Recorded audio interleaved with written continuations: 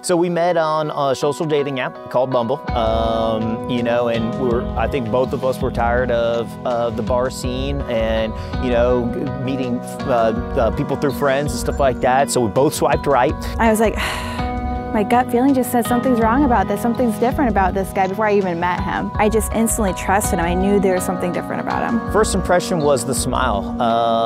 She naturally would smile, and in her eyes I could lose myself in them. He was easy to talk to. He understood everything that I was saying, even if I couldn't quite find the words.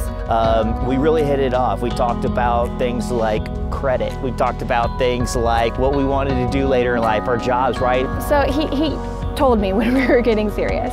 He had gone away to a wedding for a couple of days, and he wanted to see me right away after he got back. So I actually picked him up from the airport. We were sitting on the couch watching TV, and he'd said to me, you know, while I was there at the wedding and everyone was all mushy-gushy with each other, and all he kept thinking about was me and how he knew that this was going to be something serious. So we ended up taking a little short trip up to North Arizona, and one of the most beautiful places in Arizona is the Salt River Canyon. It's basically like a mini Grand Canyon. I had stopped by off there when I was motorcycle riding, and it's beautiful view, and I just thought to myself, this is going to be the spot. He asked me if I had to go to the bathroom right before, and we were at the gas station. I'm like, no, I'm good. As soon as we pulled out of the parking lot, I'm like, oh.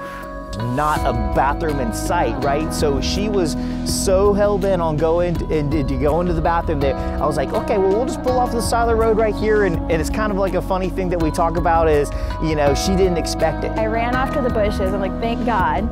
He was like, I'm gonna go walk off and look at this lookout point. So after she did her thing, and I was down there at the overlook, and she walked down there, and she's like, oh, you know, I feel so relieved or whatever. And then I was like, well, here we go, and she kind of thought I wasn't serious at first. I thought he might have been playing some kind of prank on me or something, but I saw the box in his pocket. I'm like, oh, this is really happening. He asked me, and of course I said yes. The smile on her face, something I'll never forget, and most beautiful area in Arizona, one of the most beautiful areas in Arizona, and loved it. He's just extremely thoughtful and extremely caring for not just myself, but for everyone.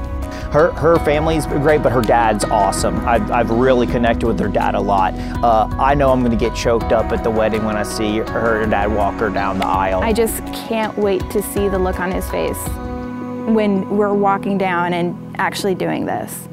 It's gonna be something to remember. And the cows.